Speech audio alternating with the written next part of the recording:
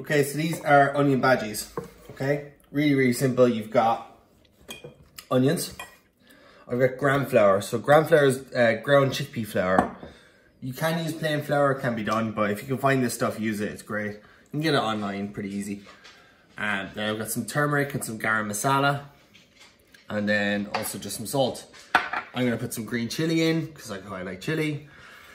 And that's about it. So the onion, I've just top and tailed, split in half. And then we're gonna slice. It's fine, not super fine, because you want them to have a bit of texture. All right, and you're gonna go so sideways, not going from top to tail, you're gonna go sideways. Making fairly medium kind of size slice.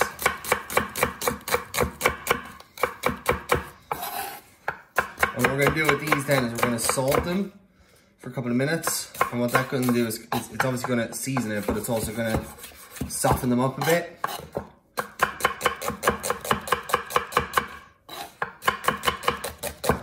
Into a bowl, break them up a small bit to allow all the salt to get in through it, and then give it a nice generous pinch. Okay, work it into it for a minute, leave that for about 5 to 10 minutes. I'm just going to add some chopped chilli into it. I like the flavour that green chilli gives.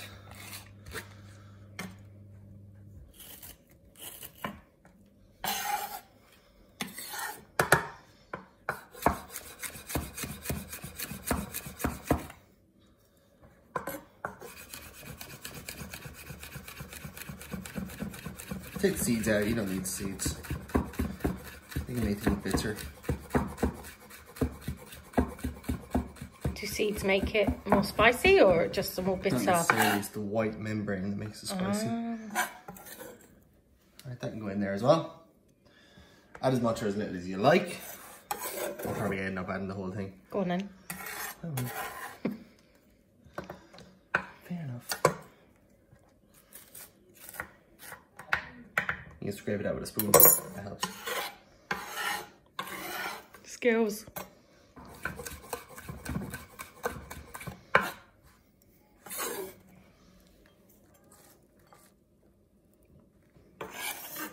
Okay, so that's our mix. So now for the batter, so you get the gram flour, to which we add our spices to it. There's no real need to season this. You can add a little extra salt, but you don't really need to, because obviously the onions are seasoned up as it is. We're gonna finish it probably with a salt as well. So just, you want quite a thick batter, all right? Just gradually add a small bit of water at a time.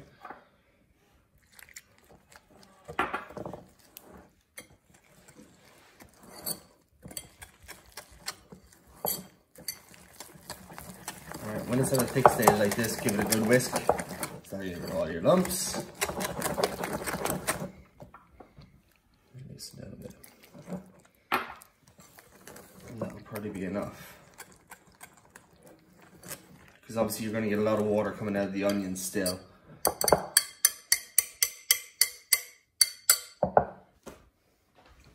Right, onions in.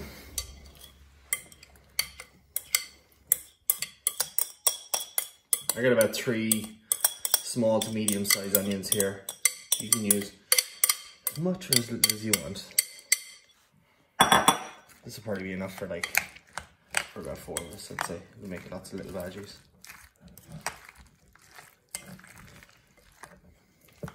Quite thick still, isn't it? Very thick. You want it quite thick in that way. Hold together. Yeah, if it's too loose, they'll just drop straight into the fryer and go just straight to the bottom. Mm. And you'll spend the rest of your evening scraping them off the end of a fryer basket, which is not nice. You can do them in a pan as well, but I've got a fryer because I'm naughty and they're good. All right, that's our mixture.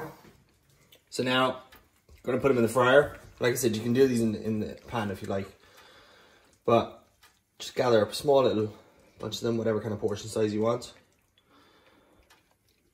Okay, form them into a rough ball. It's a messy job.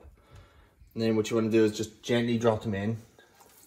Just leave them there for 1 minute. Don't shake your fryer. Don't be tempted to move it, because what will happen is they'll just break up. Leave them form. Gently into the fire. How long? We're going to cook those for about 2 minutes. That's about it. So these have been in there for about 2 minutes. Temperature as well, it's set at 180.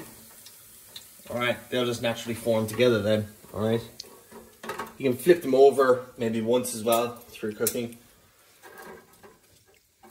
Leave them drain for a minute. Right, kind of gnarly looking, but cool. That is an onion bhaji.